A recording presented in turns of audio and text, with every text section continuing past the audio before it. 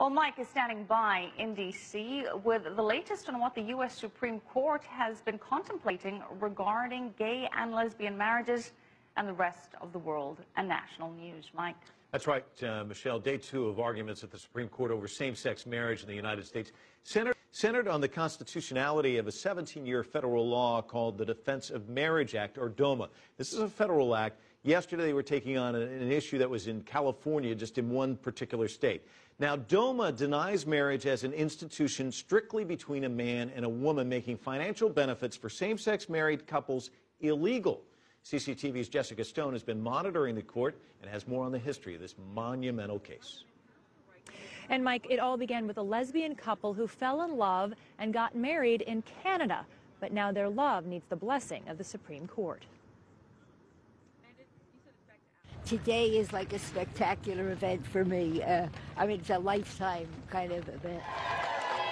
83-year-old Edie Windsor may be an unlikely crusader for gay marriage, but when her wife of 2 years died, leaving her the estate, she was forced to pay more than $300,000 in taxes. That wouldn't have happened if she was married to a man. Still, she says getting married was totally worth it. It turns out marriage is different. Okay, and I've asked a number of long-range couples, gay couples, who then got married. I've asked them, you know, was it different the next morning? And the answer is always yes. It's a huge difference.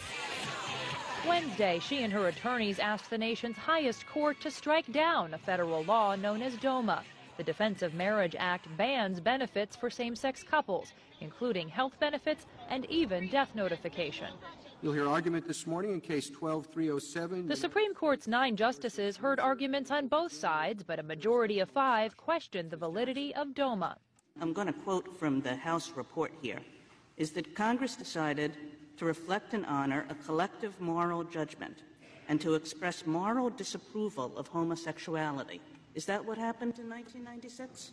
Look, we're not going to strike down a statute just because a couple of legislatures may have had an improper motive. We're going to look, and on a rational basis, we look, is there any rational basis for the statute? 84 senators based their vote on moral disapproval of gay people? I think it was based on an understanding that incorrect understanding that gay couples were fundamentally different than straight couples. Those opposing same-sex marriage say the federal government already discriminates on age requirements for marriage and don't want DOMA struck down. God instituted it. Nature reveals it. And science substantiates it. Marriage is reserved for the union of one man and one woman. And Mike, throughout the arguments, Chief Justice John Roberts seemed particularly interested in the political implications as well as the changes in public opinion here in the United States. More than 50% of Americans now support same-sex marriage. And Jessica, any idea how long we're going to have to wait before a decision from this court? Well, it's anybody's guess, but we do know that the court will have to release its opinion by sometime in June, so they have 2 or 3 months to make up their minds. We can also tell you that based on the questions we heard in front of the court today from at least 5 of the justices, there's a lot of skepticism about how DOMA came to be in the first place, as well as about its underpinnings, the motivation surrounding it. Nearly half of the day's arguments, though, were also about jurisdictional grounds, so it's very possible that the Supreme Court to decide that this is not the place for the decision and kick it back to the states.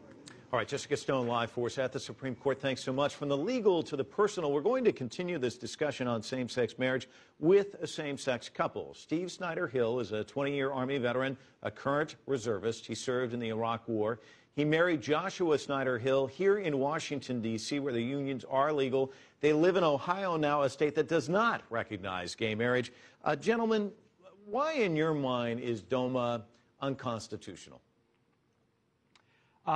DOMA, to me, is unconstitutional. This is my opinion, because there is nothing in our Constitution that has anything about marriage or talks about who's able to marry, whether it be your race or whether it's to a man or to a woman.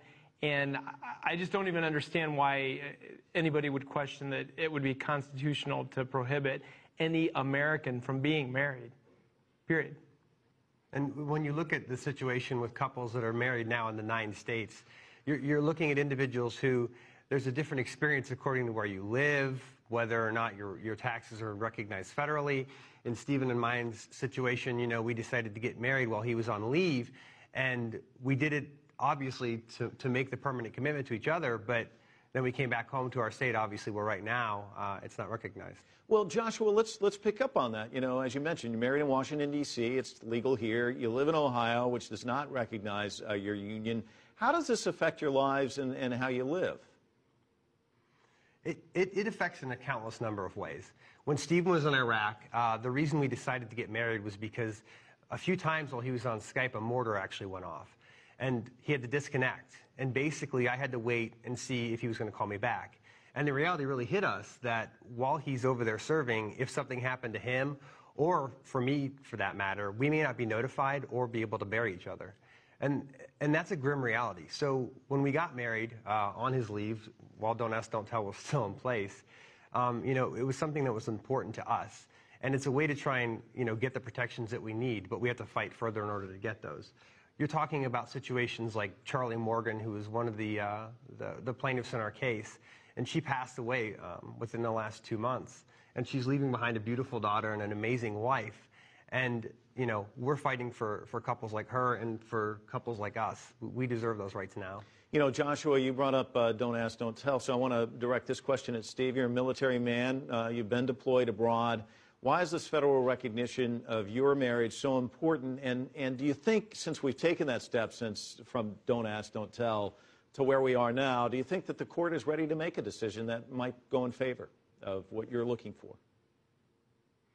I think that the compelling thing, or that to serve your country, you give up a lot.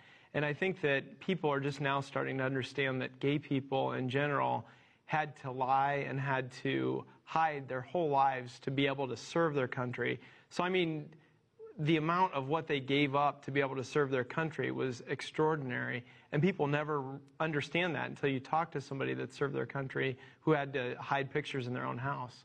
So basically, these are the people that have defended everybody else's freedom that right now are just asking for the same rights as all the people that they've been protecting their freedoms.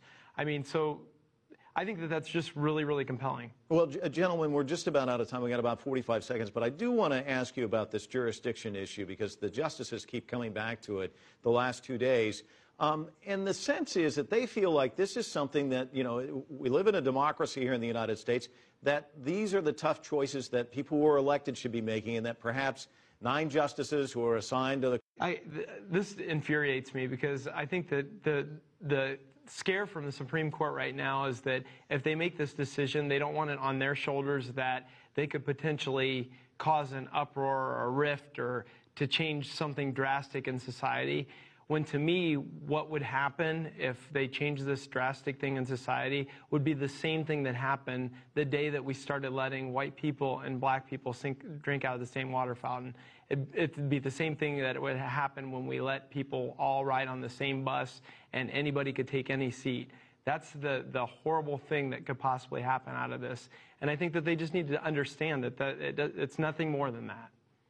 Steve, Joshua, thank you so much for joining us this evening. Certainly appreciate it.